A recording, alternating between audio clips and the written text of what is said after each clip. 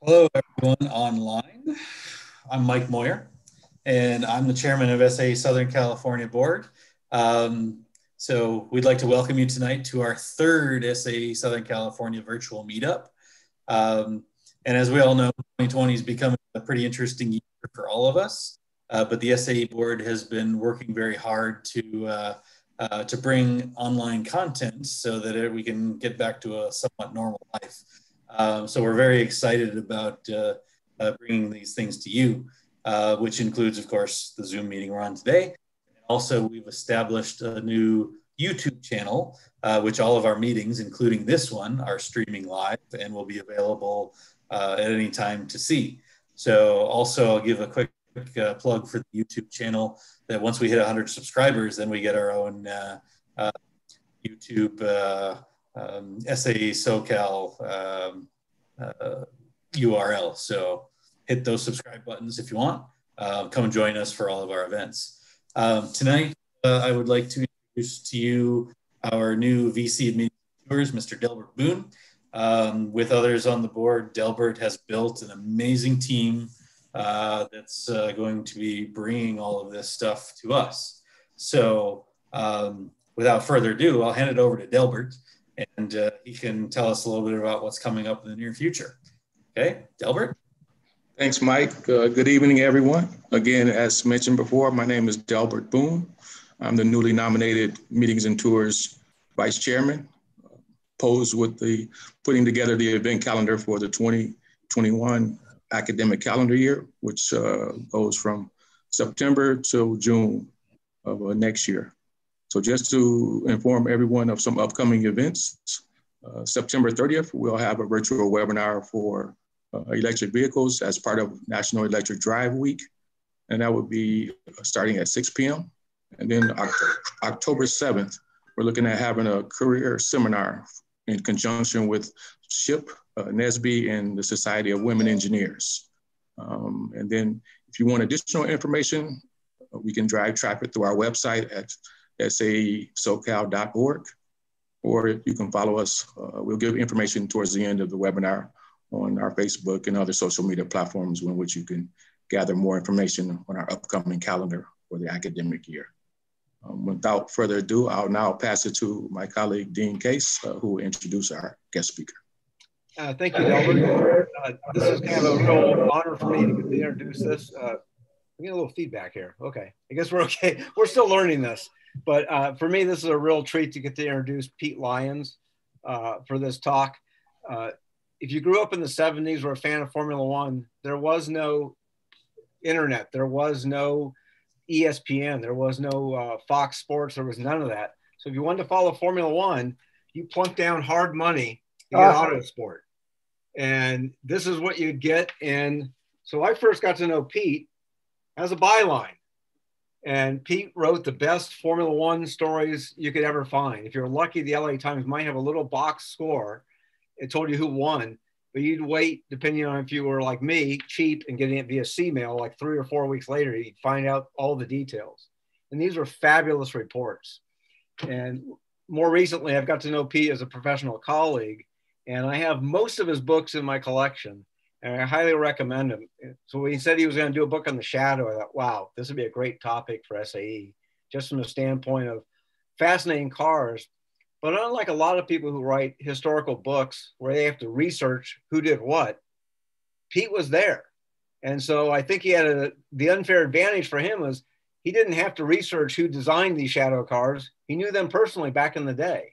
And so I think, again, some stories that are behind the scenes. But for those of you who don't know Can-Am, this was a wild series. It was faster than Formula One, paid better than Formula One. And the schedule was such that a lot of the F1 drivers would come and race in the US and Canada on their off weekends. And Pete was there during this amazing heyday. And the cars, this was the early days of aerodynamics. So unbelievable innovation, and innovation you could see, not hidden beneath the skin like a lot of modern Formula One cars. So I'd like to turn it over, have Pete share his screen and walk us through. And if you like, post some questions down at the bottom. We're asking Pete to walk through kind of a short slide deck, and then we'll have Q&A, which can delve into other cars or even other Can-Am topics, if you will. But the focus, as Pete's going to talk about, was the original mind-blowing Shadow Can-Am car. So take it away, Pete.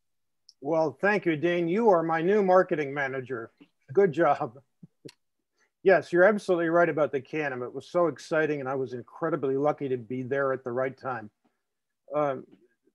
Everybody remembers the Can-Am as being unlimited, no rules at all. There were, in fact, a couple of rules. The car had to look like a sports car, which means it had to have its wheels covered, and there had to be room for a passenger, not necessarily a seat, but at least if you were small and silly, you could sit into it, get into it, like I did a couple of glorious times. But it was an era before anybody had real access to computers. Some of, Ford Motor Company, GM, some of the aerospace companies had computers, and they could do some simulations using IBM punch cards and so on. But if you had a wild, crazy idea for a new Can-Am car and it was allowed, you could do almost anything with the aerodynamics or the weight or the engine or the suspension, the driveline, anything. You had to actually cut material and build the car and take it out of the test track and try it and see if it worked. None of this scurrying around inside a computer with nobody watching. And so that's what made the Can-Am so incredibly exciting. The racing might not have been all that good, although sometimes it was, but the cars were just fantastic. And the first Shadow was exactly in that vein. It was wild hair experimentation. A guy named Trevor Harris, who is the little helmet you can see sticking out of this mock-up Shadow, got together with this tall guy standing next to it, who's Don Nichols, and they wanted to create a car with far less frontal area than any other. The idea being they would whistle along the straights like a missile. And Trevor hoped also that the way he built the car, it would get through the corners as well. So they'd end up dominating the Can-Am and becoming world famous. It didn't quite work out that way, although there were reasons for that. This is the previous photo was on the cover of Road and Track, was done by on a photo shoot outside their shops.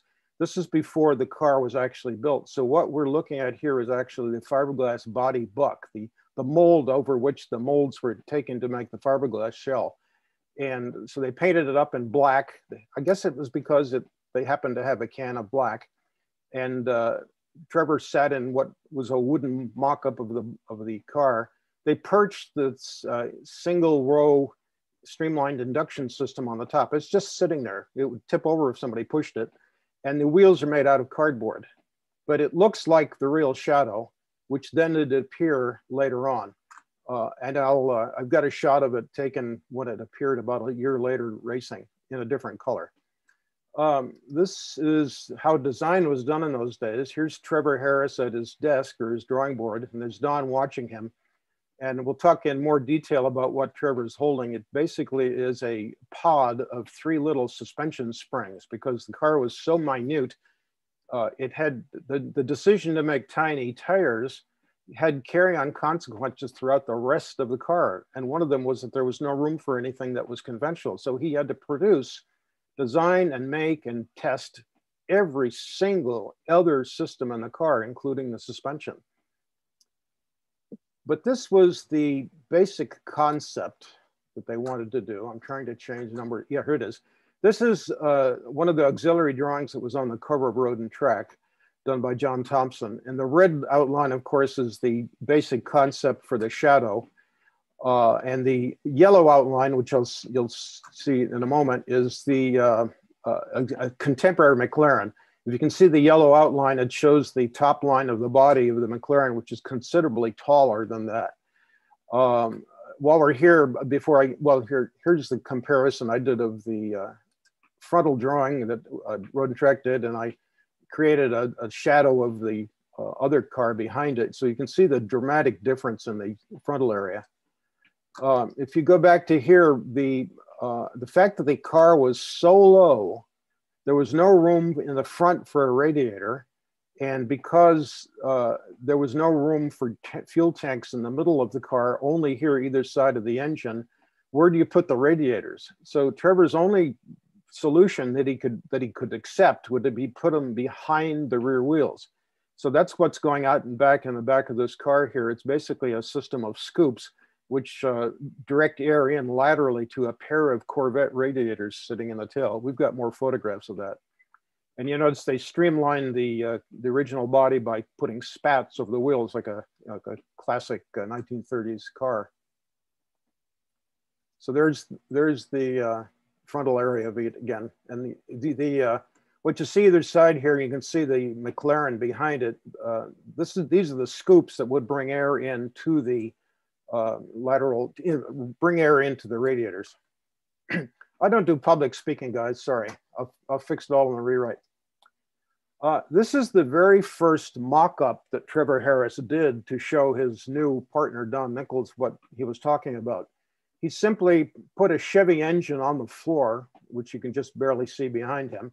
Then he quickly knocked up a plywood frame and made some of these cardboard wheels and put them in place. And where do you put the radiator? Well, in this stage, before he thought about the fuel tanks, he put the radiator right in front of the back wheel, which it's a commonplace thing nowadays. But end result is he didn't have space to do that in the real car. This is a shot of the resulting hardware that he was building. Now, this photograph was taken only a few years ago, 40 odd years after Don Nichols and Trevor Harris first worked together. This is a surviving original monocoque chassis, which Don Nichols had in his very famous Wizard's Lair up in Salinas, California, a cavernous old steel shed of a place, a warehouse where he just would not throw anything away. He kept everything he possibly could, including this original chassis, this original front suspension assembly, which had to be extremely compact because of the very small 10-inch diameter front wheels rather. Tires were slightly bigger. They had to be specially made by Firestone. Because the brakes had to be cut down so much to fit inside this tiny wheel, Trevor, he didn't invent this. He saw it on other people, but they used a cut down Corvair engine cooling fan, which they attached to the outside of the wheels to help extract air from out here. And also sitting on top of the tub here is a really minute steering wheel, which was, they wanted to put that in the car to keep the space down. This is a document that Firestone prepared to commemorate the fact that in December of 1968, they had agreed with Don Nichols of Nichols Advanced Vehicle Systems that they would do tires, experimental tires to suit this car. And these were the original target specifications. I don't know if anybody can read all this or if they want to know the details, but for the front, something called the tread arc, which I understand is basically the width of the tread on the road is 11 inches. Outside diameter of the wheel of the tire, 15 inches on the 10-inch rim. And section is 12.5, I guess. You know, you guys probably know more about what section is, so I'll move on. And here's the wheel itself is 8 inches wide by 10 inches diameter. In fact, they never quite made these targets. They found it enormously difficult to make the tires work because, again, this is in the 2012 visit between Don and Trevor. Trevor is reminding Don how difficult it was in the early tires to get a flat tire profile. You can see that the tire without any air in it at all is very pronouncedly concave. And even when they put air into it, it would still not put all the rubber on the road. This is Don sitting in a finished car with one of the first sets of tires. And you can see the dually pickup truck appearance where the middle of the tread is just not picking up any floor dust whatsoever. This is an example. This is a shot taken in period in the factory in Santa Ana, California, where they are actually making the wheels.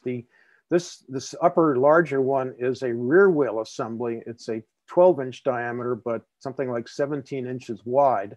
And they did it by taking a couple of spun aluminum dishes and putting them together end to end so that the tires would go about this big around them.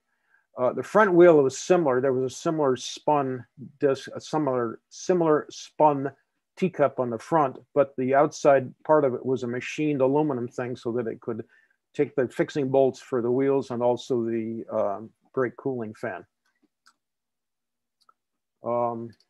Again, this is the car.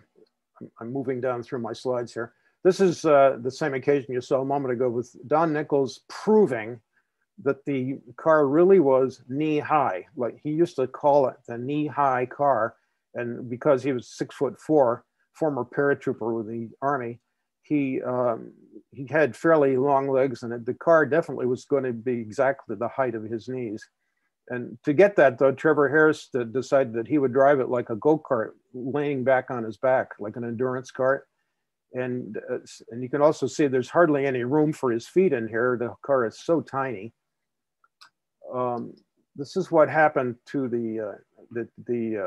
this is the foot space here, and I'll show you a different view of it in a moment. These are the only 2 foot pedals he can put into it. There's only room for 2, a gas and a brake. And so that caused a problem. What do you do about a clutch pedal? We'll come to that in a moment. Also notice here's the very tiny steering wheel sitting down, and Trevor decided that because it was so low, he needed it to be nearly horizontal, something like a bus thing. So he made a complicated universal joint system with a little tiny flat tire on it, flat steering wheel on it.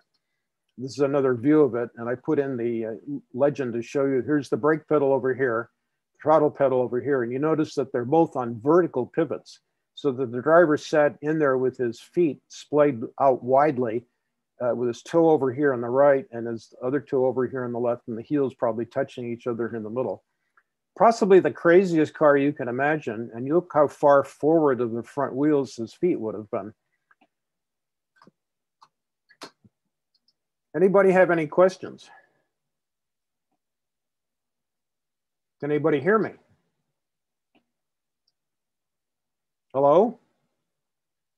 Okay, I'll keep going as though we're talking. We can hear you. We can hear you just fine. We're just, oh, thank you. I think everybody's in awe of the pictures. Okay, I appreciate that. Thank you. No, I thought suddenly, have I done something wrong? And I've been talking into the empty space. Excuse me, guys. Yeah, you're good. But we are encouraging the audience, if they want to post questions sure. during the presentation, we'll field them. Sure.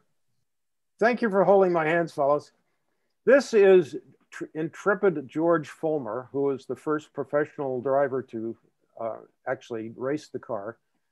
He's in the original prototype. This was shot out at Riverside in late in 1969, I think. You can see he's sitting reclined in the original low seat with his feet stuck out into the footwell. This is the nearly horizontal steering wheel. And please don't pay too much attention to where it comes in relation to his man parts, as the English would say. And we talked about the clutch. Well, right here is obviously the gear shift, isn't that right? The left-hand gear shift? Well, no, actually, no. The gear shift is over here on the right. So this is the clutch linkage. The lever operates a hydraulic system which goes around the car into the clutch. But the fact is that George only needed the clutch to get the car going out of the pits. Once he was at speed on the track, he could change gear without using the clutch on a Hewland transmission. He was used to doing that. They modified the transmission to make it easier, but almost anybody can do it anyway. On my 1 or 2 occasions of trying a Can-Am car, I kind of surreptitiously tried it, and lo and behold, you can do it. You probably don't want to do it when the chief mechanic is in earshot, though. This car proved to be almost impossible to drive, and they spent a long time, almost a year, developing it. This is a picture taken in 1970 at Mussport, where George Fulmer drove the car for the first time in public at a race. You notice they've set him up further. They've given him a conventional steering wheel, although they didn't actually solve the problem involving this area. This is still the clutch lever. Here's the gear shift lever over here. And this is what the car looked like, probably that same day or a similar day. I'm sorry, an earlier day out at Riverside in testing.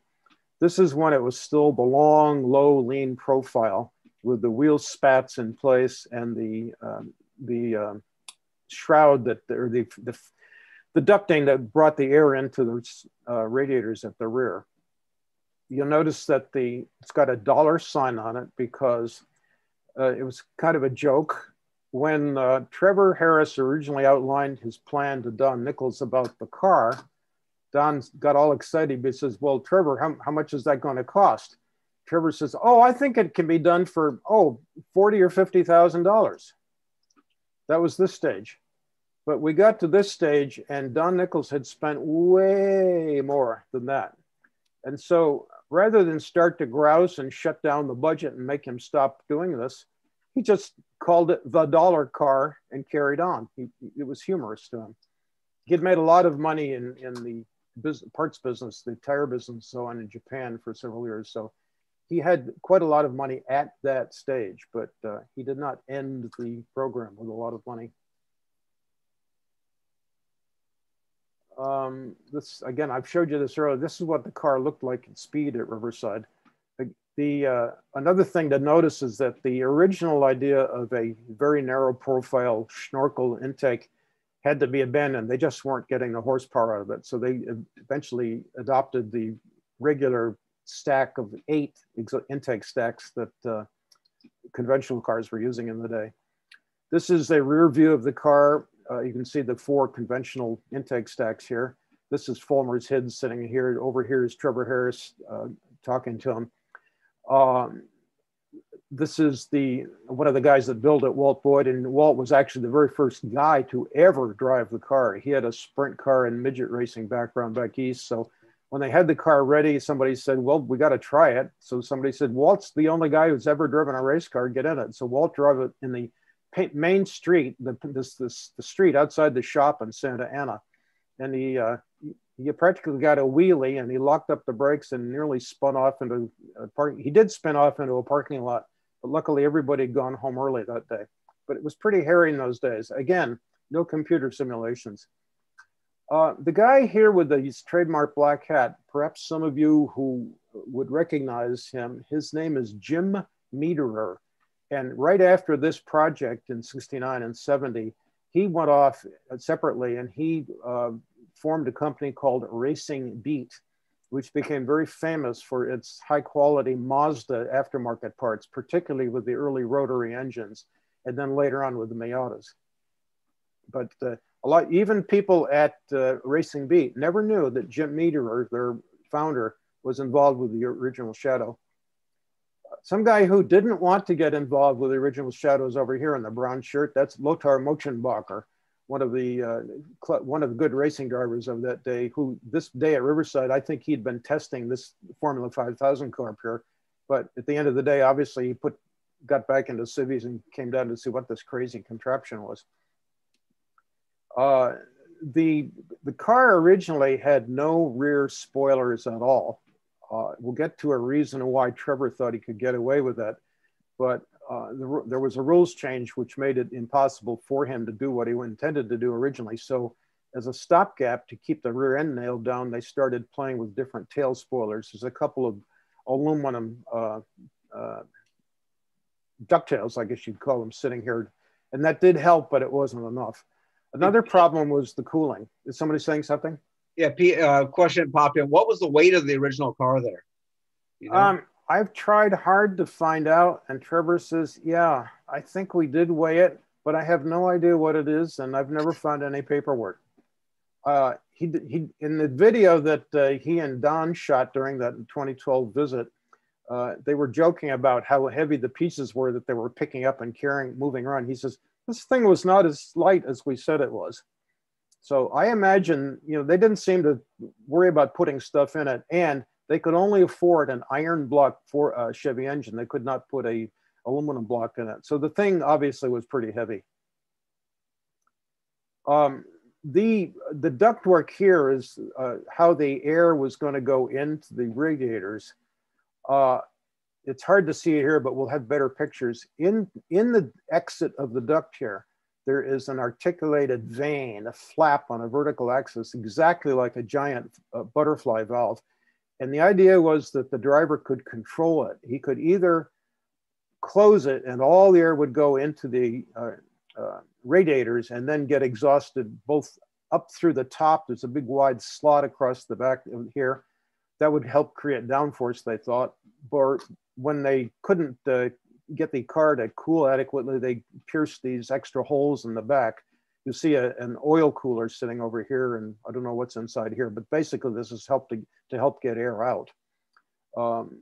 Normally, Trevor said they would figure that the engine was getting enough cooling air anyway, so that they would open these vanes and the air that was going through would fill in the space in behind the blunt back of the car, filling it in so that it would reduce drag further and further increase speed. All that went away over the period of the next year. One of the reasons was that after Trevor designed the car and locked in the design of his car, he was no longer allowed to have any moving aerodynamic devices. So that not only eliminated the the cooling vent, the articulated cooling vents, the throttle bodies that he had intended to, it also eliminated what he had planned to do for downforce, which was a set of air brakes. The car would have a big air brake across the back, and then a pair of them up front and right in front of the wheels where Jim Meter's hand is. There'll be a second one and then a third one over here. That probably when they pushed on the brake pedal, all three of those would go up and help retard the car, help those tiny brakes out.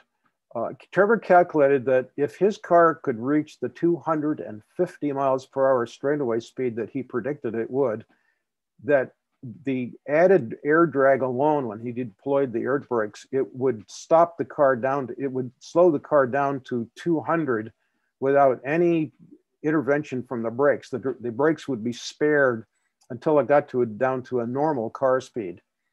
But they never actually got to do that. Later on in the presentation, I'll show you a representation of the air brakes, but we don't have, in period, they were never finished and done, but they have been built since. When the car finally appeared, and this is the first time I ever saw it, this is the pit lane at Mosport in June 1970. And I had known the car was there, and here it appeared around the corner of the pit lane being pushed in. This is Don Nichols pushing it. He's 6'4". Here's Trevor Harris. He's a man of normal stature. This, I think, is a Firestone engineer, and this is their Japanese mechanic, Teji, who was driving it. The car, look how low the car is in relation to the Ford van next to it. Here is the wheel arch of the Ford van, and it's above Teji's head here in the cockpit. So this car was really low. This angle also shows you the Corvair fans on the outside of the front wheels. This is one of the fans. In order to change the wheels, which were bolt-on, I think there were 5 bolts, you first had to remove the bolts that held on the cooling fan. Then you had to take off the tires, and then reassemble the whole thing. So it was by no means a quick change thing. So the fact that the fuel tanks were all back here and were not really enough to do a 200-mile Can-Am race meant that if they were ever able to finish a Can-Am race, they'd have to do it by refueling and probably changing tires at that point. So as Trevor has admitted in later years, there was no way this car would be competitive. Here is the brake assembly as it originally appeared at Mosport that year. This is a Hurst Earhart caliper, and this is a Hurst Earhart disc. Now, normally this disc was supplied 15 inches in diameter, and the brake caliper was made to suit, so that anybody who wanted to do anything crazy with the braking system had the basic hardware from Hurst Earhart to do it. But what Trevor had to do is he had to trim down the 15-inch disc to 8 inches to fit inside his tire, his wheel. So that drastically decreased the surface area of the disc. And of course, the ends of the caliper had to be trimmed too to fit inside. That didn't hurt, that they were able to re-engineer it and weld it and machine it and so on, so that it didn't interfere with the functioning of the disc, of the caliper. But it did, obviously didn't do anything to give the poor brake disc any more radiant heat area. So cooling was a serious issue. Also, we see here the very compact front suspension, and I'll circle here one of the three little springs that were used to fit the space available for this tiny tire car. When the car got out on the track, it was just amazing. Nobody had ever seen anything quite as wild and crazy as this. Even the chaparrals looked rational in comparison to this. People were all talking about go-karts and steroids. One of the ones I liked a lot was that people said it looks like a skateboard with a Chevy strapped on the back. Because they did go away from the original idea of very super streamlined air induction system.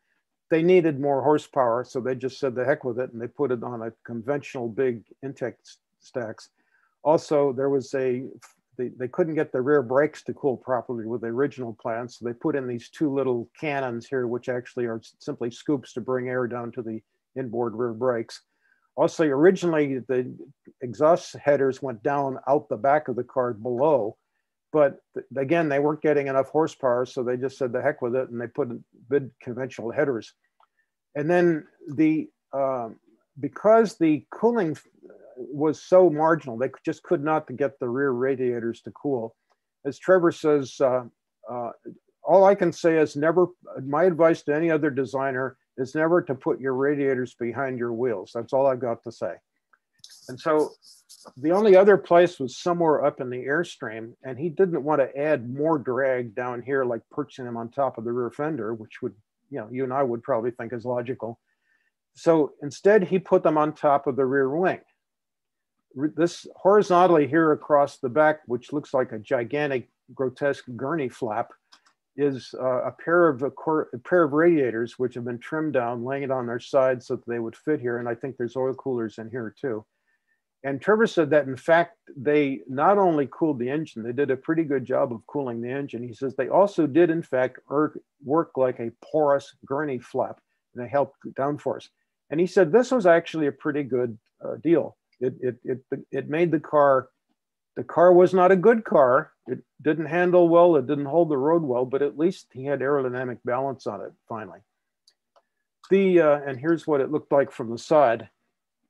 This is the far end of the racetrack at Mossport. It's down at the corner they call Moss Hairpin, which is at the bottom of a little valley. And George is hurling the thing around the apex of the turn at something like 50 miles an hour. And ahead of him is a rising, kind of sinuous, but flat out rising straightaway. I would say it's upwards of a mile long. It's probably a kilometer long anyway. And he said that by the end of that rise up that hill, he was going 196 miles an hour. There was timing that could confirm that. And that compared to the fastest conventional car, like a McLaren of the day, was less than 180. Even with all this added drag, the low body profile gave the car that much extra speed. The problem, of course, is you get to the end of the straightaway and then you've got the car has to do certain other things like slow down and go around the corner.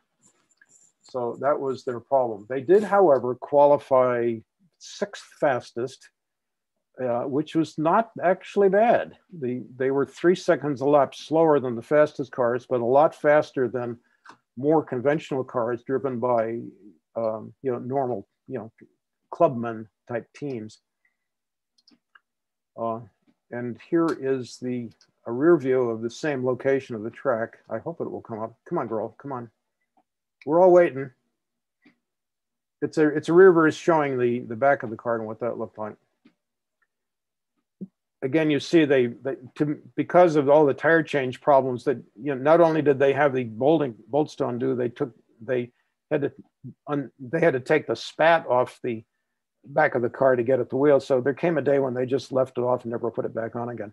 You can see the radiators that used to be here are now gone. The back of the engine and gearbox are exposed. There's a couple of struts that hold the wing up, and basically the airflow under the wing is greatly compromised by the bulk of the engine induction and exhaust system, but it worked. What didn't work is the radiators on top of the wing. In fact, they did work, but there was a new rule in the formerly free Can-Am. In 1970, for reasons best known to the French, something called moving aerodynamics were banned. It was a reaction to the Lotuses having copied Chaparral, but not having copied it properly. And in 1969, Lotus had some nasty wing failures, causing nasty accidents because they weren't strong enough. And so the knee-jerk reaction of the French governing body, the FIA, was to ban wings.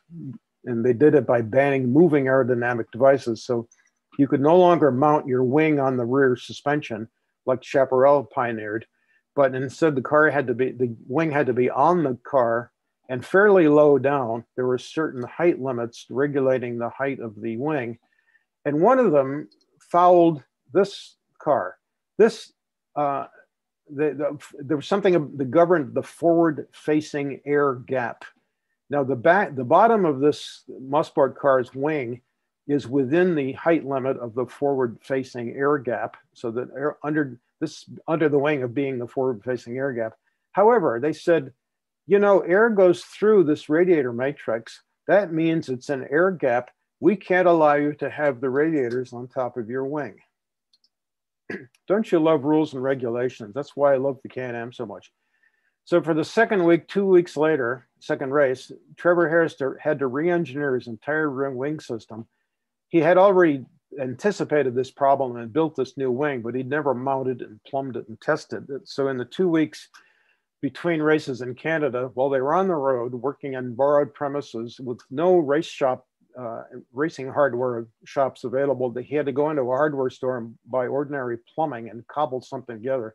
He said it was the worst plumbing job of my life. But he put the radiators inside this wing. It's actually a dual surface wing, like a sandwich, and the radiators are inside it. And the air inlet comes through. There's been aircraft with this kind of leading edge induction system. Messerschmitt's had it. I think Spitfire's had something like it. And Trevor says this actually worked really well. You notice it also had to be lower than the previous wing was. And so it underneath the wing, the space was still constricted, but he still feels the wing worked pretty well. However, the car overheated terribly there at Mosport, at Saint-Givit in Quebec. And Trevor says the reason was they were already on their third engine, which was already tired, and they were out of money. They couldn't fix the one remaining running engine they had. They didn't have enough money to get a new one. And so they started the race on 7 cylinders on a stick engine, and it was overheating from the get-go. And it only got like roughly 15 laps into the race before it just pegged and he had to quit. This was the end result of the car's racing career in its first iteration, the second race in 1970. On the way home from the racetrack on Monday morning, this car was in its trailer. We don't have a photograph of it here. It's in the book. But a drunk driver driving a stolen car in the rain crossed this median on the expressway and slammed into the shadow trailer and badly damaged this car, knocking it out of action. So that chassis from that car is the one you saw earlier in Don's shop 45 years later. They had a second car, a chassis, which they were able to repair, and Don Nichols won a lawsuit in England, and he was able to cobble together a second car, and they took it to Mid-Ohio. Trevor Harris had left the team by then, and so Jim Meterer was promoted to crew chief, and he wanted his name on the side of the car that says Jim Meterer here. They brought in, they asked George Fulmer to come back and try it, and he tried it, and he said, I've got a lot of good rides going elsewhere. I don't really have time for this, fellows, but I know a guy who would love to drive it, my friend Vic Elford, who is here. And this is quick Vic Elford, who was interested in moving from the rally world into the racing world. And so he agreed to give it a go at Mid-Ohio. So this is Vic about to drive this car, and I chose this picture for the book because it looks to me like he's having some misgivings. What have I agreed to? He really had no better a weekend than than George Fulmer had had. This is what the car looked like temporarily during its few laps of life at Mid-Ohio. This is Tony Dean in his Porsche 908 3-liter car. You see the normal conventional Le Mans car was a very super sleek, streamlined thing. Sort of what Trevor Harris was trying to go for a couple of years earlier, but modern and on proper tires and with suitable aerodynamics. This is what had become of the super streamlined Shadow Missile. What had been the lowest drag Can-Am car ever designed had suddenly turned overnight into probably the worst drag Can-Am car ever designed. I'm going to take a break here, guys. May I ask you to talk amongst yourselves while I take a break? I've come over here without a bottle of water. I'm going to go get one. Is that all right? This is your next slide. I'll be right back. Chime in here a little bit. That we know we got quite a few. We've advertised this beyond just our traditional SAE members. So if you have an interest in this, I would encourage you to go to SAE.org and consider joining, so you'll get first-hand information on this. And looking at our list of participants or the viewers on this, I'm going to go ahead and call out. I see Neil Hanneman is watching. So, hey, Neil, if you'd like to give a presentation on some future one, you don't even have to travel down to Southern California. We can do it remotely. We'd love to hear some of your motorsports stories. So, and Delbert will cover this at the end. This is all volunteer done. Your SAE SoCal board, Mike Moyer, myself, Delbert, TJ, we're all volunteers. So if you'd like to get involved with this and help out and plan cool events, we'd welcome you to join us. This is, for me, it was an excuse to call up my friend Pete Lyons and say, hey, let's talk about race cars. And so. Okay, dim the house lights if you care to. Pete is back. Okay. Intermission is over. Intermission's over. Back to you, right. Pete. Right. Thank you, guys. This is, I think I'm not sure, but I think it's the chassis we saw under the orange car and the one that was on the table in Don Nichols' shop. This is when it was undergoing restoration in the same general area at about a couple of years later. Excuse me. I chose this picture because if you clean up all the shop garbage in the background and just isolate on the car, which I was able to do, I love Photoshop. This is a good schematic impression of what the car looked like. Here is the very shallow cockpit, and it had to be that shallow with very shallow sills here. These sills on the side are only 4 inches deep because those rules in the Can-Am, the very few rules, they always required you to have a door because it was a Sports Car Club of America series. Sports cars have doors as well as 2 seats. Our Can-Am cars have to have doors so we can tell people that they're sports cars. And so that meant there was a certain area here of unobstructed space that the car had to have. Conventional cars, no problem. They had like 14 inches of space for a monocoque chassis here, but Trevor Harris only had 4 inches to work with. He ended up having to put diagonal struts in place, which we'll show you presently, I think. That's why all the fuel had to be back here. It had to be either side of the big Chevy engine. And there were 25 gallons a side, so a total of 50. But typical McLarens of the day were, 75 gallons of fuel to go the 200-mile Can-Am race. So that compromised the design right there.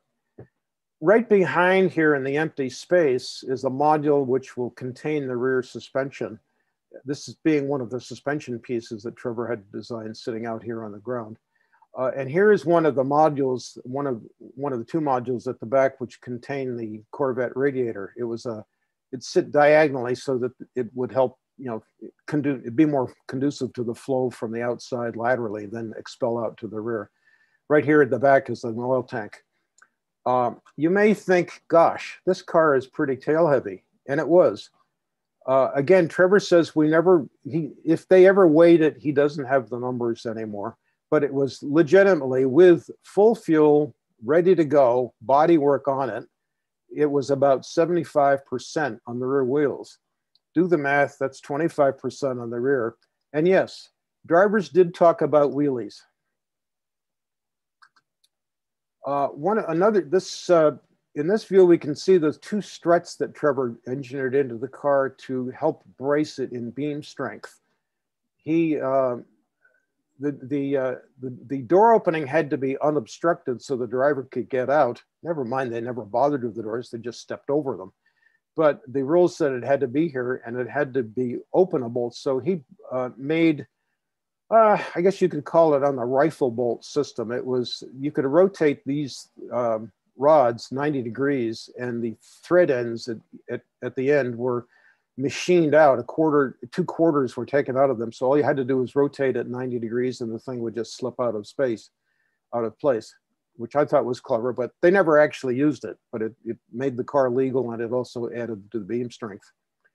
In front here, first of all, this picture shows, this is a modern reproduction of concept.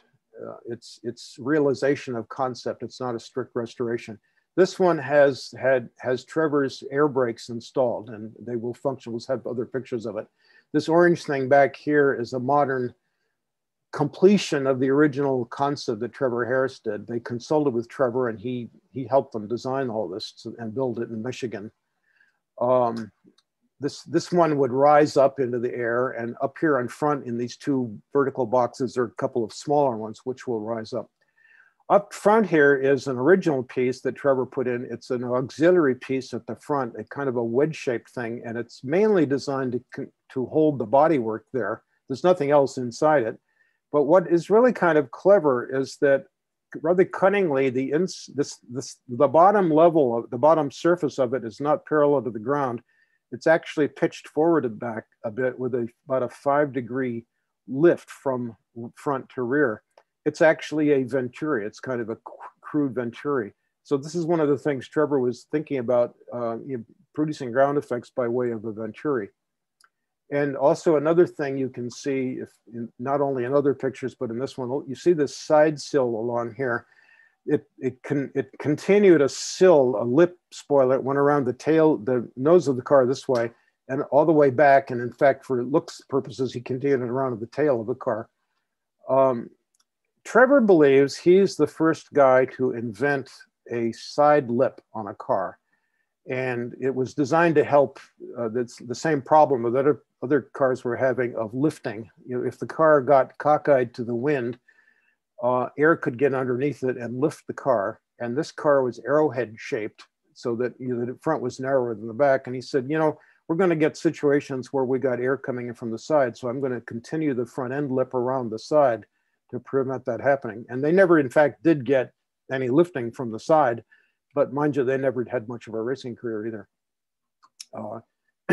And somewhat earlier, before the show started, we were talking about blowovers. A car at Elkhart Lake just this last month, flipped over backwards. It's standard Can-Am blowover caused by air getting underneath the front, and the car just lifted up, went over backward like a speedboat.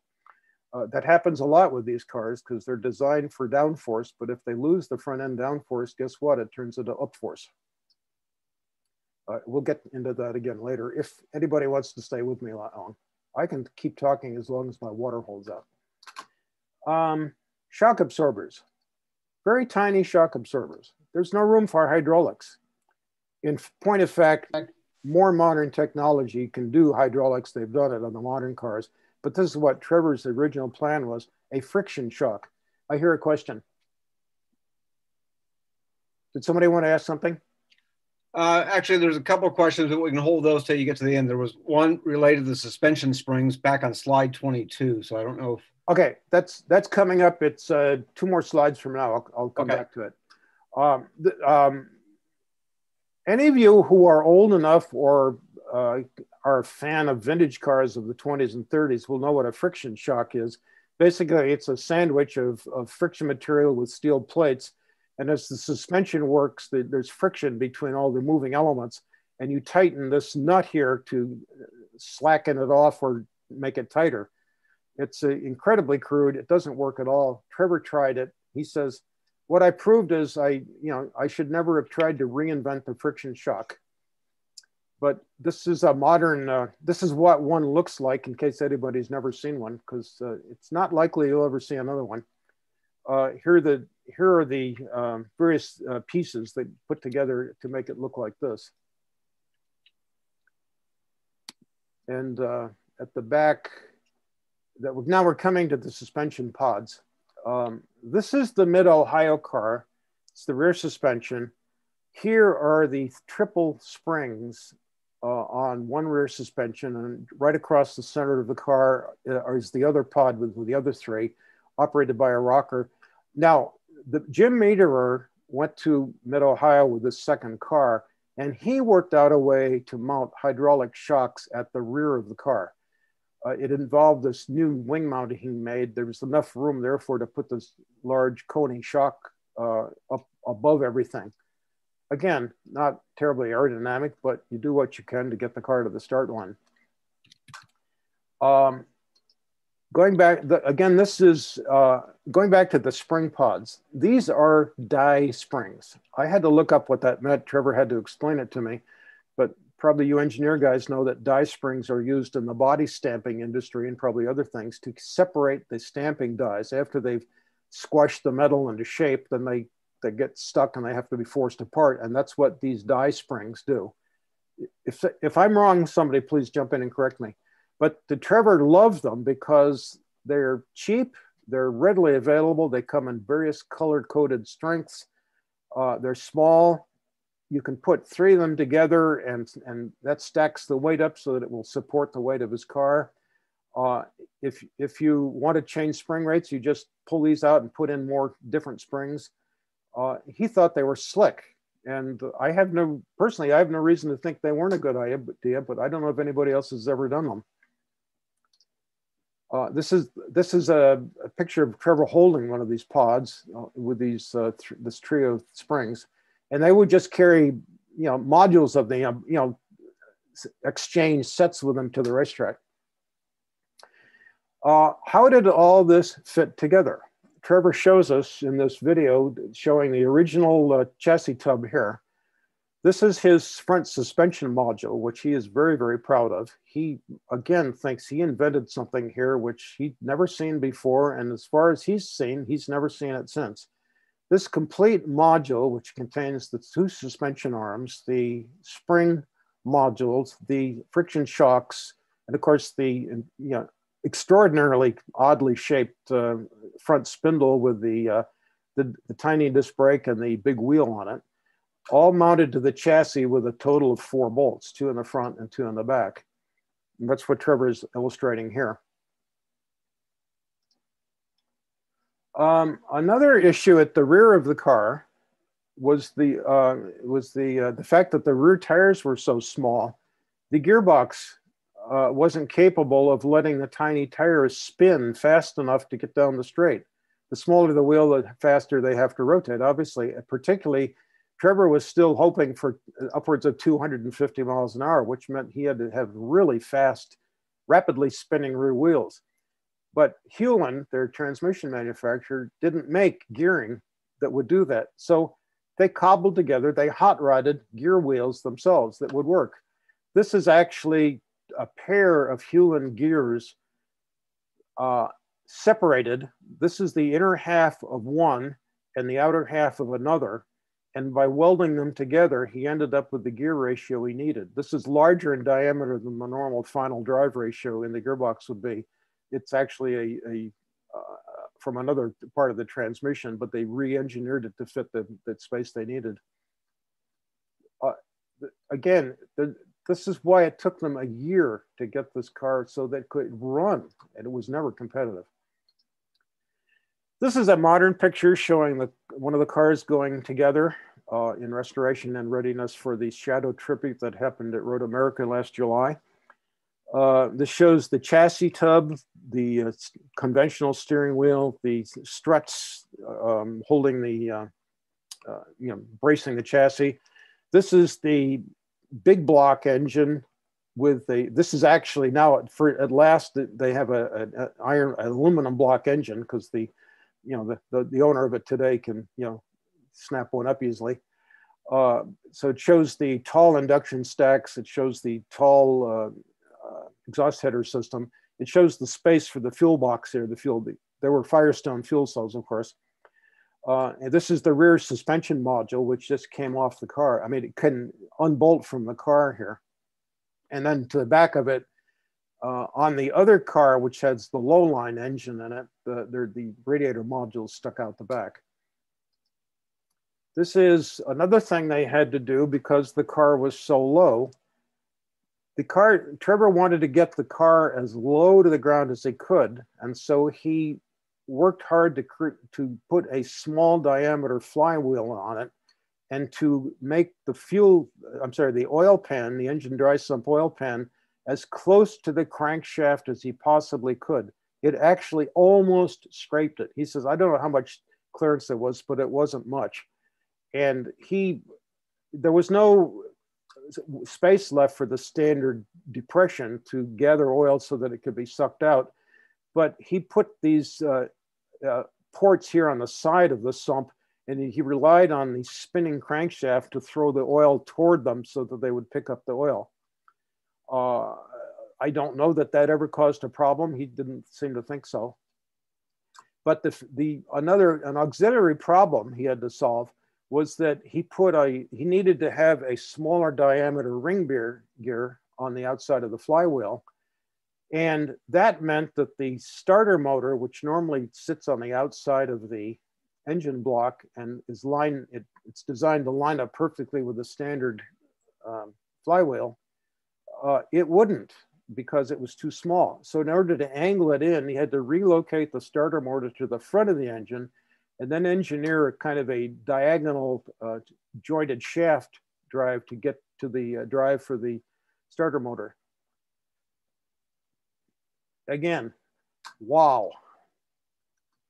Here's the other car. This is the orange car here to the left is the more modern configuration car. This is the original configuration car with the narrow induction stack, which again, Don Nichols never threw anything away, so they had one available. And so they installed it on this reproduction. You can see the small multi-plate clutch here. The engine mounts inside these two plates. There's a very thin aluminum plate across the tail here to which the engine is mounted. There's a similar one up front. And Trevor says other designers thought it was way too flimsy, and they thought I was going to have a lot of trouble with an engine plate. But he says it never gave us any trouble at all. It was fine. Let's see what we have here. Oh, I showed you that. Here's the original snorkel engine ready to go into the car. It's not the original engine, but it's the original snorkel intake on a modern 427 engine ready to go into the car. Again, here, I guess I showed you that, sorry. Now, we go back to the gearbox. Remember the rear gear that I mentioned? If I can get this thing to come up, there it is. Normally a Hewland gearbox, this is the back end of a Hewland. This is the last part of it that sticks out to the rear. The main gear cluster is in front of the engine plate here. This is the back cover, which contains a couple of gears and the shifting mechanism back here. This bulge that you see sticking out here is non-standard. That's where Trevor Harris had to put his large hot-rodded rear gear. And so that Walt Boyd, that we saw earlier with the binoculars in his hand at the racetrack, he made modifications using magnesium, welded magnesium, to increase the bulk of the gear case here. It looked like that. This is the gear that he had to put in there, that Trevor had to put in there. This shows the weld bead around the two original halves. This shows a more modern iteration of what they did recently. Again, it shows the larger lower gear here. And I've got a diagram here to show anybody who hasn't personally used a Hewland gearbox what we're talking about. The transaxle, this is the back of the transaxle. This is the shifter mechanism. It sits behind the rear axle line and the differential line. The engine input shaft comes in from the rear. The shaft goes underneath the axle line to the input shaft at the lower end. And then this back here is the top gear pair. And this small lower gear rotates this upper gear to send power forward to the ring gear. But Trevor needed to have a larger gear down here to spin a smaller gear up here. So that's what he was doing. He had to have a larger one at the bottom to spin a smaller one at the top. So that's what we see installed here. And this, I just threw this in to show, those of us who hang around racetracks know what this looks like, but maybe some of you guys are electric car guys. This is a standard heel end. You notice it doesn't have the bulge on the side.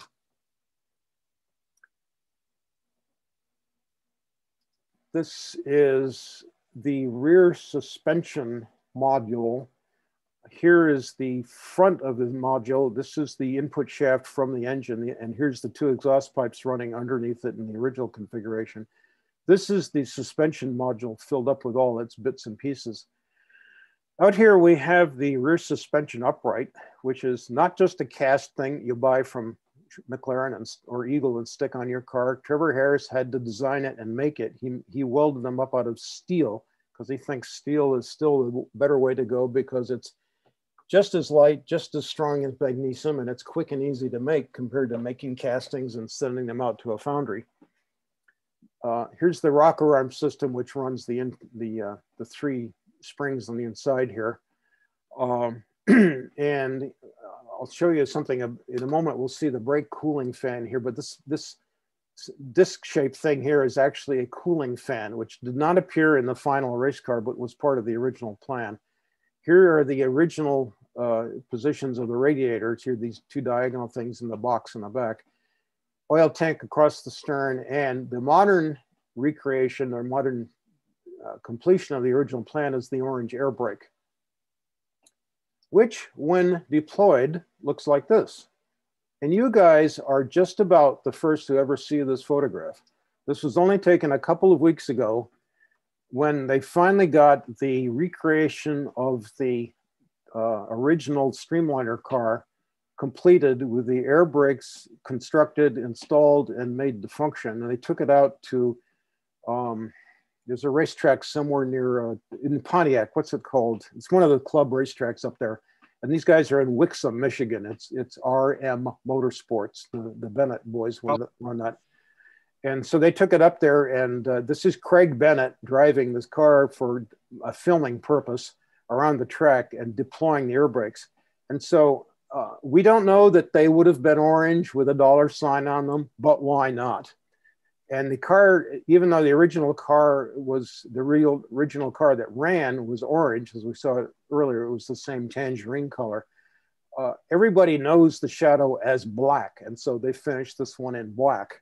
And I think it's darn striking. And I'm very delighted to be able to kind of blow the whistle on this and show it to you before the book and the video that will discuss it are out. So keep it under your hats, guys, but more to come. Here is the, okay, I'm sorry, this is out of sequence. This goes back and shows Trevor and Don with the brake cooling fan. I made a mistake there, pardon me. Here is the front brake panel from the rear. This is a hydraulic, I'm sorry, it's a pneumatic system they engineered to stick it up. Again, Trevor figured he never got as far as designing this method of doing it, but he figures that's how they would have done it. And so they consulted with Trevor and he agreed that that's how to do it. Here is the same system that was the rear flapper valve. I call it a flapper valve. He calls it an adjustable vane. Again, you see it's like a throttle body. Here's the pneumatic cylinder that pivots it. This is the open position. From another angle, you see it in the closed position. Boy, this is not that responsive, is it? Sorry, guys. I'm using a PDF thing, so it takes a bit of time to get through it. This is the same thing from the other opposite direction, and it shows the thing flat, closed so that the air can't go out the back. It has to divert laterally into it. Here again is the more detailed view of the air brake system. This is in its deployed position. These are drawer slides, like heavy duty military grade door slides. And they are actually pieces that Trevor Harris sourced back when he was a hot rodder, a teenage hot rodder in Seattle. He was in an aircraft surplus store one day in Seattle, and he saw these things. These are not the actual things. These are modern ones, but he saw ones just like it. And he just picked up a couple because he thought one day maybe he could use them. And this is how he was originally going to build this car.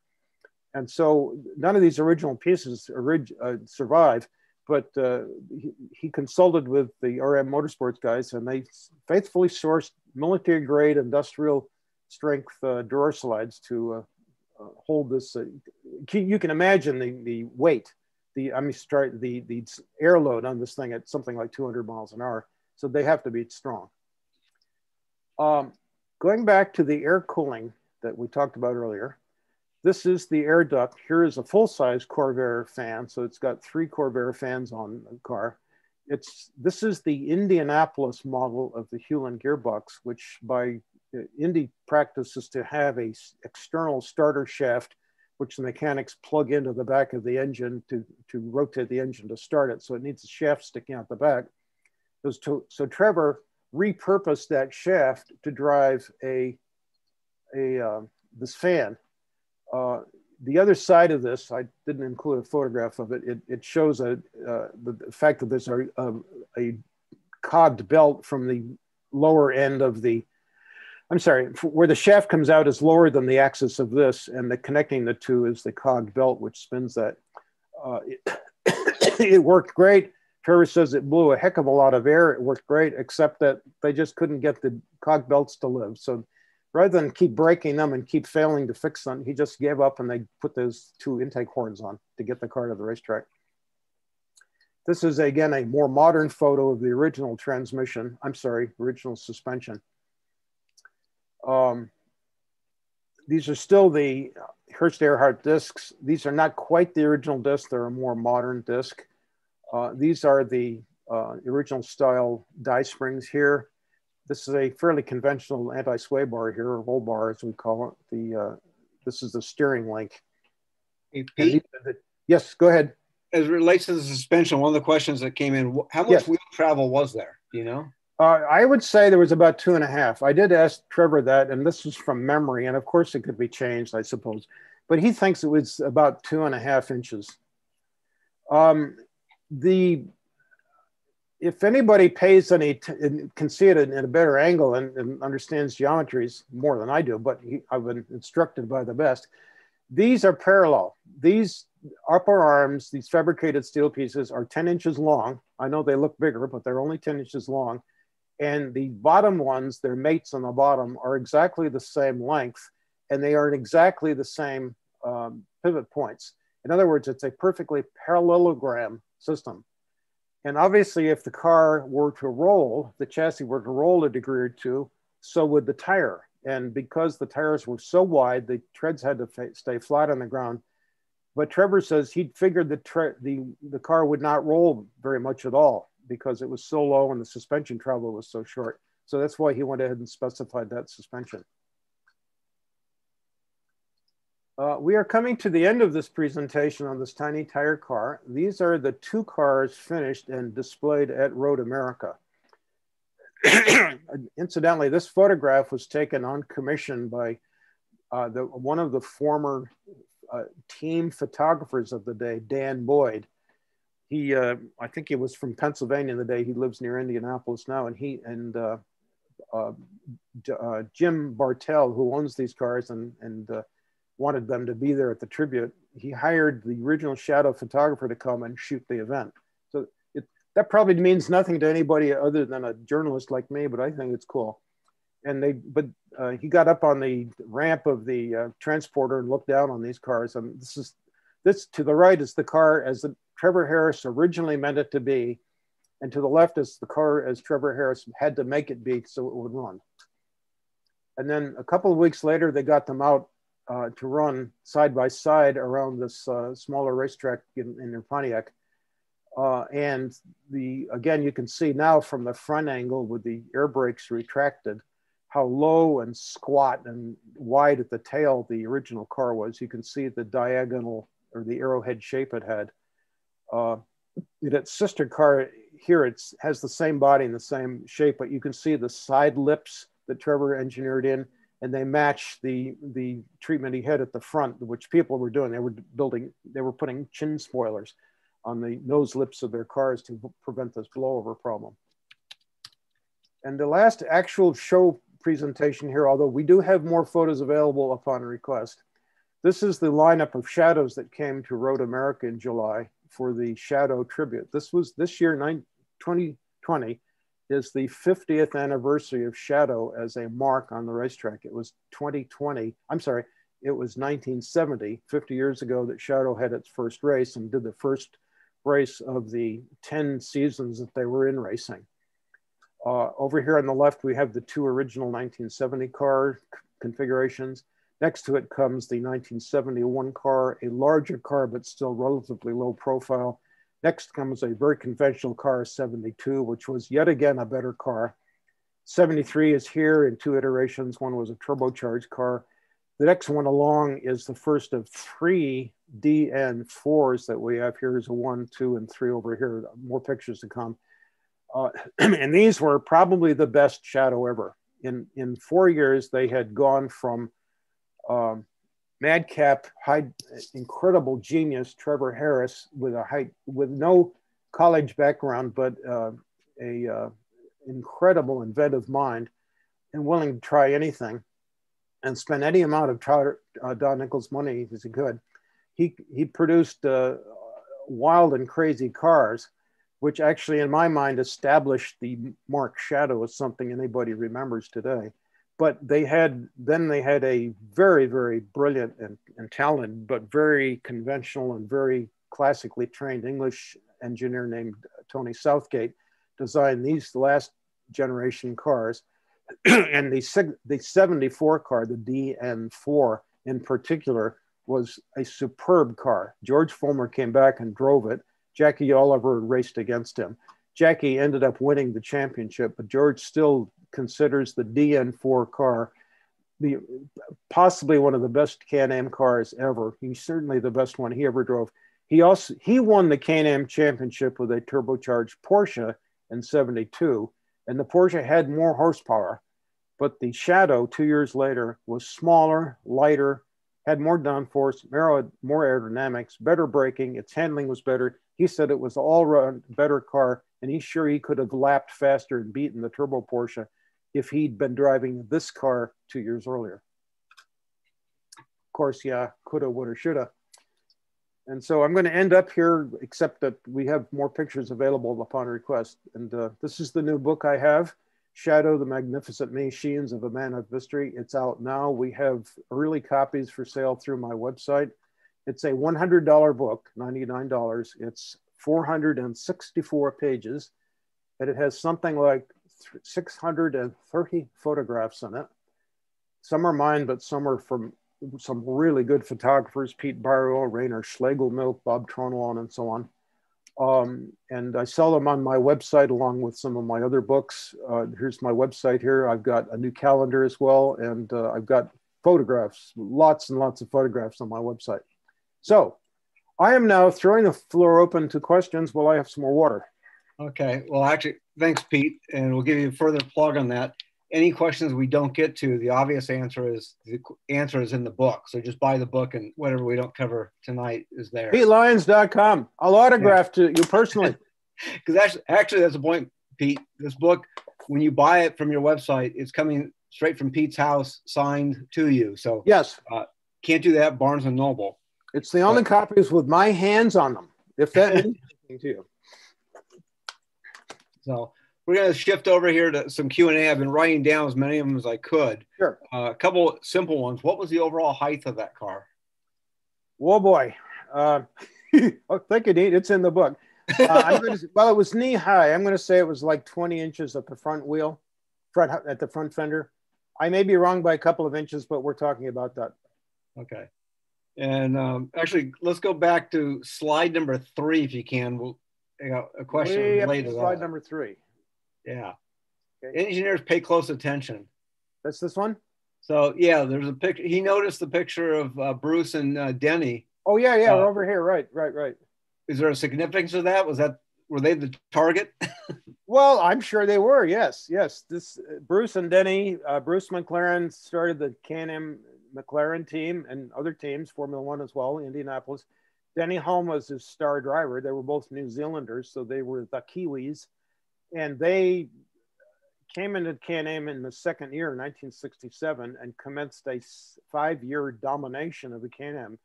Not because they were necessarily cleverer or smarter or had better cars than anybody else, but they came better prepared.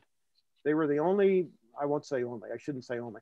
They were a team that took the series seriously. They needed to win races. They were there professionally to earn money. And so they started early, they tested a lot.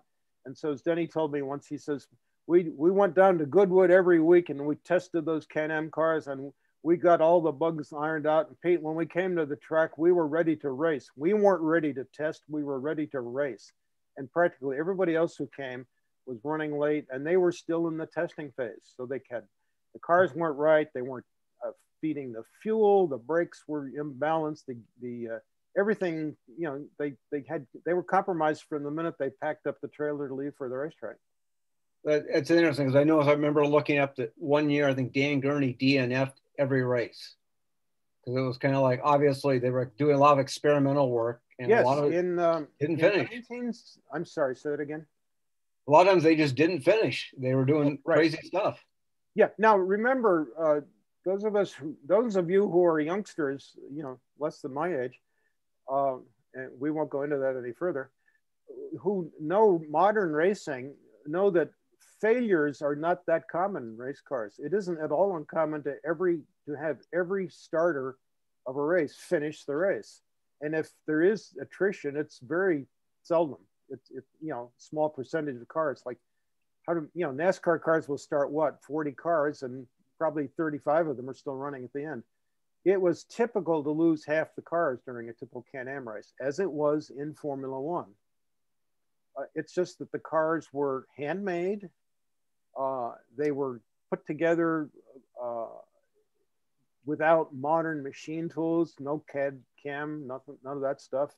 Very few of them were wind tunnel tested. They didn't get as much track time as they could have, as they should have, most of them. They didn't have any of the onboard data acquisition systems we enjoy now. No computer analysis, no laying traces over each other to say, okay, well, this new front shock setting is this much better than the other one, so we'll go with that.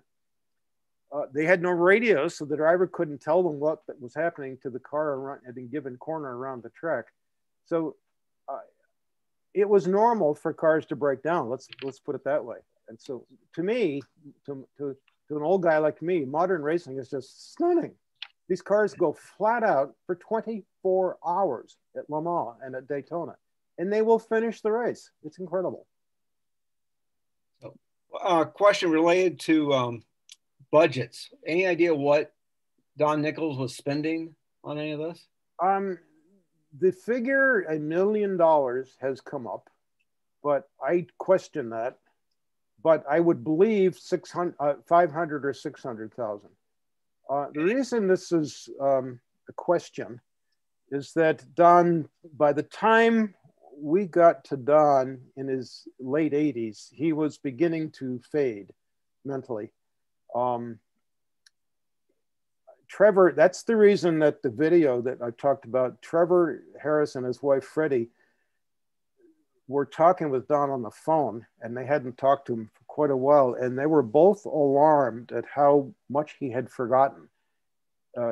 Trevor said he used to be so sharp, he never forgot anything, but we were terribly afraid all his knowledge was going to be lost. And so on their own, they simply went up to Salinas and spent a day with him. They hired a videographer and a sound guy to come in, and they shot almost 4 hours of tape with him. The conversational, it wasn't in depth, but at least it's a record of Don Nichols talking with Trevor Harris about the first car they ever designed. And I think it's a unique, precious resource, and I'm so delighted they did it.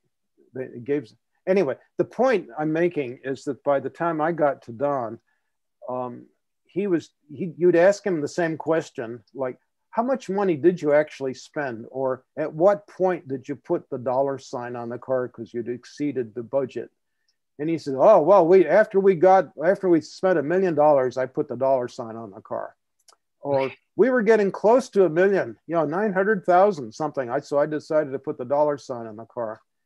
Now, a guy, originally in 1969, there was a fellow who worked with the team named Kent Telford. And after the team collapsed that first year, Kent sold a story to Road and Track, sort of an inside story of whatever happened to the Shadow. And he said the budget was exceeded at the $500,000 mark. So Don Nichols in the 2000s told us it was $1 million. Kent Telford in the 1970s told us it was 500,000. I suppose adjusted for inflation, the amount is the same. In any case, it was a heck of a lot of money.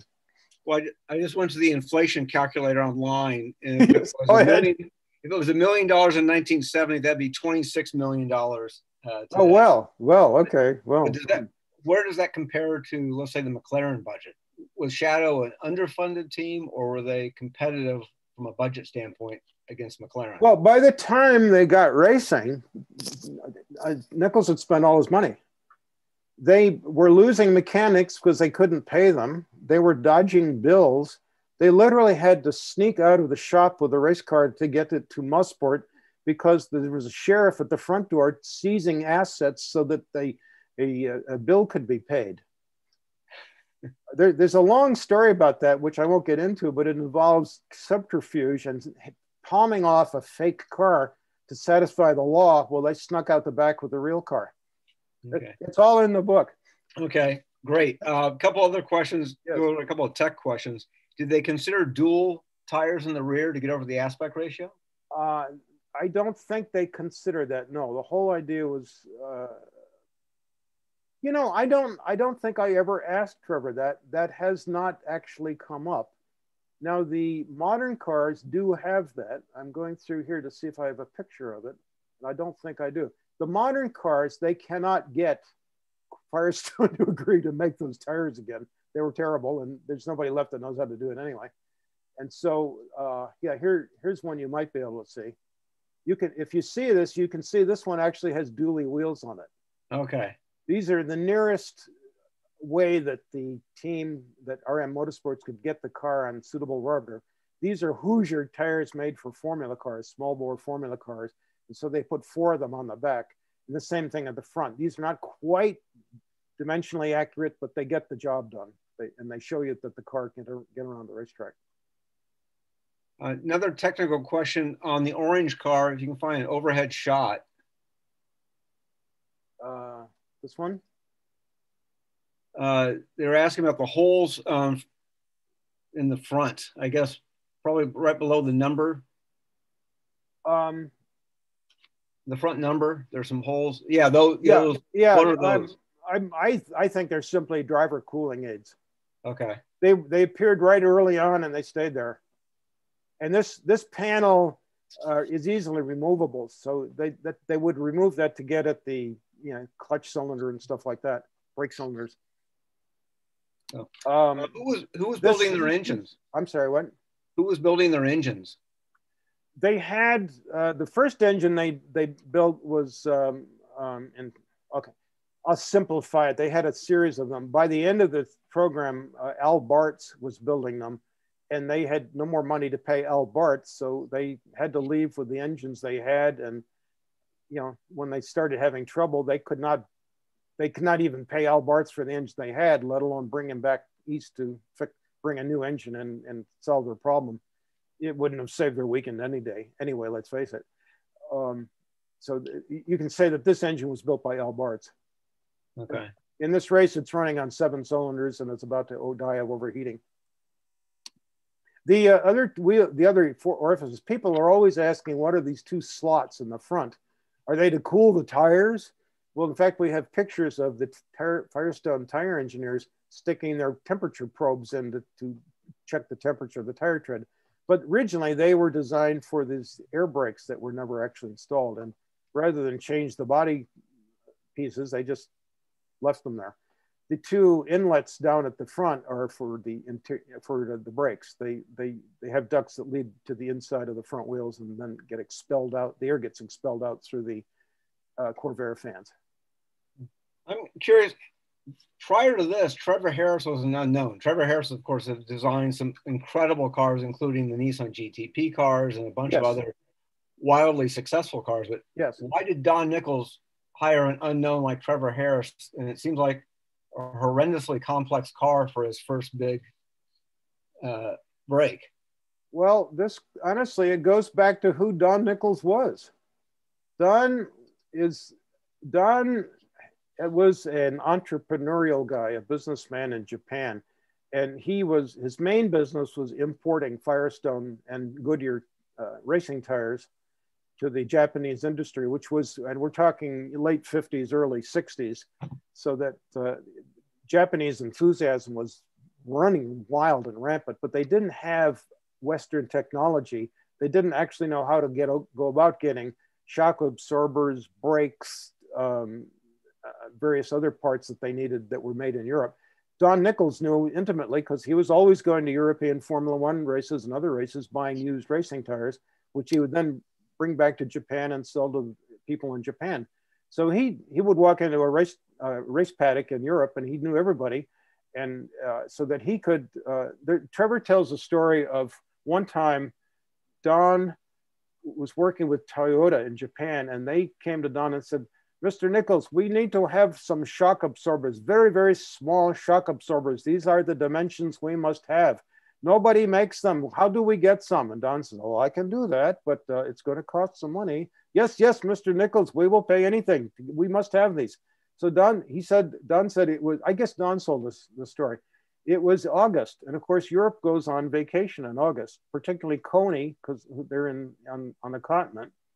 But Don knew personally the head of Coney. So he called him up and got the workers back from vacation on super special, super trick, super overtime rates to make these special shocks for Coney, for Toyota, sent them to Japan. The bill was paid and everybody made a lot of money. I don't know whether the shocks ever got used, but that's the position he was in. And so when he was I'll also tell you that he was a paratrooper in World War II. He was a teenager when World War II broke out. He got the idea that he wanted to be part of it. He told us, quote, I was afraid the war was going to end and I would miss it. And so he says, I left high school without graduating, and I might have been a little underage, but they took me.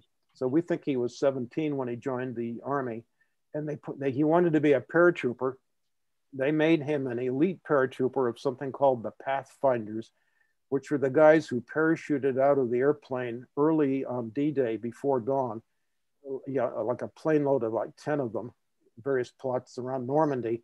Their idea was their mission was to parachute into pitch blackness into enemy territory and set up some signaling devices so that the oncoming wave of troop-carrying planes could know where to drop the troopers.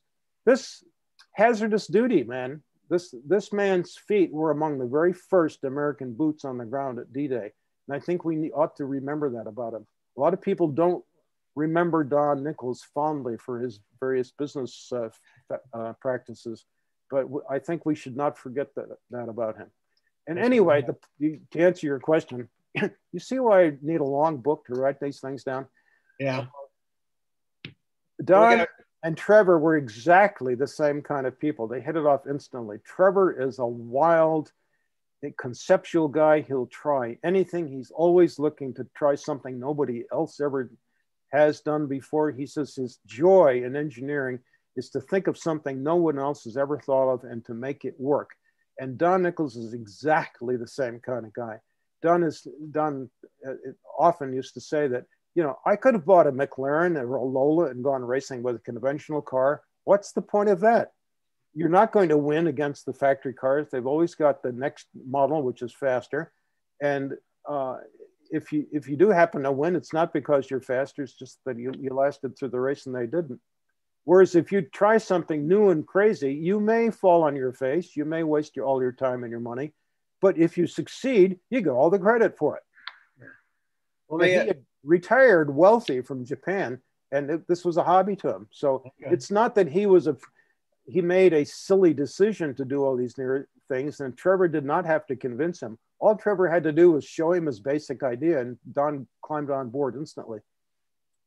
A couple more quick questions, we'll wrap up. What about the UOP money, and how did the UOP connection come about? That happened Kent Telford made that happen. The young man who wrote the tell-all story. Don Nichols was able to get a little more money back, and he needed a sponsor though, because he had not enough money to continue. So he brought Kent Telford back and gave him he said, I gave him the Fortune 500 directory, 500 companies.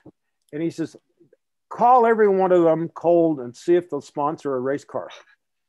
And Kent said, well, I'll start at the front, right? He says, well, yeah, it's logical. Start with A and go to Z, if you have to go to Z. And so Kent started with A, and he went through every company named A, B, C, D. And finally, one day, he got to U. And a guy at UOP in Des Plaines, Illinois, picked up the phone, and Kent made his sales pitch to sponsor this American racing car that was going to, take on the world. And the guy was Ben Williams, who was the PR guy for UOP. We think that's the case. And he said, yeah, let me take this to my boss. We might be interested. And that was when UOP, which means Universal Oil Products, I'm not actually sure what it's called. Universal Oil Products Company. Yes, that's what it says. UOP was in the business of cracking fuels, crude oil into various fuels, as well as other products that you get out of crude oil. And so their expertise was developing fuel refineries. They didn't sell fuel to the public. There was no reason for the public to know that UOP ever existed. But that was the time in the early 70s when there was this big push on to get lead out of gasoline. And UOP had developed a catalytic process to create lead-free fuel. And so what a better idea to get the word out to the world that they could do this than to emblazon their name on a race car to prove that a car burning lead-free fuel was just as good, if not better. It could make as much power and was reliable as a conventional car burning conventional fuel. Remember, there was a lot of resistance in the industry and in the public to lead-free fuel. There's all these wives' tales about it's going to burn your valves, it's going to damage your engine, it's going to be terrible, follow your spark plugs. And so they said the best way to prove it won't do any of that is to build a race car, and people can see it out on the track and listen to it, and they know it isn't hurting the engine. Cool. Jerry Lou corrected me. I guess I went to the wrong inflation calculator. $1 million in 1970 is about 6.7 million in today's dollar. So not quite the astronomical amount, but still. My God, I've just bought my jet. Dean, you owe me big. Question from Don Taylor. He notes that hey, Don. Peter Bryant, he was after Trevor Harrison, before Tony Southgate. Any fun, quick story on Peter Bryant? Peter Bryant and the UOP fuel. Peter tells this story in his own book, Can-Am Challenger, which I recommend anybody. It's fun. It's a fun read. He was a very rollicking English guy, nothing like Tony Southgate. He was not university trained, but he was a racing mechanic with big dreams and ambitions. And he worked with Don Nichols to build the first of the UOP cars. That's this one. This is the 1971 car, sort of a halfway step between the tiny tire and the conventional one that was this car. And when they were doing, SCCA said, well, if you're going to use the fuel that if you're going to use fuel other than the one that we supply at the racetrack, you can do that, but you have to submit a sample of it so we can prove it's what you say it is. And so Peter took a sample of the fuel that UOP had to blend this fuel special at some phenomenal cost, which Dean will recalculate for us, but it had to go, it had to be made special and shipped in 55-gallon drums to every racetrack, including all the way to places like South Africa and Japan. And, but it came in big 55-gallon drums. So Peter Bryant had to supply John Timanis of the SCCA a sample of this for testing. So they took it to, he took a bottle, he grabbed a bottle, which happened to be Gatorade, and he emptied the Gatorade out and he put, some gasoline in it, which happened to be tinted green. That's the way UOP marked its fuel as being lead-free. It was tinted green, and he took it to the SCCA office at Road America, and he put it on the table for John Timanis to take away and getting testing. And he even put a label on it saying, "Do not drink this. This is poison." But somebody came, John Timanis came in the motorhome at that point, sweating and hot, sweltering hot day, saw this green Gatorade in this jar, and before anybody could stop him, he picked it up and took a swig of it. And Peter says he nearly fell on the floor laughing because this look came over John's face and he spewed out the stuff. It went over everybody who was sitting at a little dinette table. Somebody was smoking. It caught the fuel on fire. He says, "I fell on my floor laughing." The Can-Am used to be fun, guys. Yeah. Got a question. How did the cable shifter work? Did it work well or? No, poorly. Okay. No, nobody liked it. It was miserable. Okay. You missed gears, sloppiness, hard to maintain. It just was not a success. I don't know. We've got a good picture of it here, but you're right. We're running a little bit over time, so I'm going to wrap up with this last one. What other engines? Was a 427 in the first car? Were they always 427 throughout the history of the Shadow Can-Am cars, or did they? No, only the first year. The McLaren team and some of the other well-funded teams were already using aluminum block Chevy engines, which were considerably more expensive. There were options in Corvettes. I mean, they were mass produced, but they were more expensive, and a lot of teams liked saving 150 pounds of weight. So they went with those, but Nichols was literally out of money at that point, and so all they could afford was standard everyday iron block engines, which weighed, as I said, 150 pounds more than the other blocks. So that's all they had that first year. However, subsequently they did have the funding, especially when UOP came aboard to build the proper engines, which got as big as, I guess, 510 cubic inches at some point. Wow. They were making, I actually am in the middle of doing an interview with a UOP fuel blender who lives out here in California now. And he's all excited about telling his story. And he says, we got as much as 780 horsepower out of the last engines, the 1974 engines. And that's more than they ever told anybody at the time. The number I was given in 1974 from the guys who were building the engines was that it was about 735, Pete. And he says, "Oh yeah, we were up to 780." So, well, I don't want to keep you out too late here. I'd like to bring this to a close. So if you'd stop sharing your screen, and well, Delbert, stop share. Okay, how do I do that? Stop share. Okay. Okay. And so, Delbert, if you want to take yourself off of mute, but we can't do a virtual round of applause, but I would just encourage everyone to go to PeteLyons.com and take a look at what he's got to offer. His books are fabulous. Compared to some of the essay technical publications, $100 is a bargain. And it's one that you're going to want to read, some fun stories in there. So I highly recommend it. So thank you very much, Pete, for taking time out of your schedule. Thank you, guys. To share the stories. So I'd like to turn it over to close. Delbert Boone can talk about upcoming things and how you can get involved. Okay. Great job, Pete. Thank you. Just as a reminder to those out there, we have 2 upcoming events over the next few weeks. The first will be September 30th, which will be an electric vehicle event in lieu of National Electric Drive Week. And we also have an event on October 7th, which is a career seminar in conjunction with the Society of Women Engineers, SHIP, and NSBE. For those looking to become active or wanting more information about the Southern California section, we have a website, which is listed here under our web link, saesocal.org. We also have social media links on LinkedIn, Facebook. We have a YouTube channel, which we would like folks to subscribe to.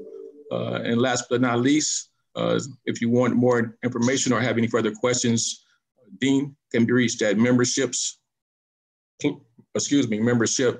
non-plural, at saesocal.org, or myself, I can be reached at meetings.tours@saesocal.org. So hopefully everyone enjoyed the webinar, and thank you. And we look forward to hearing from you again.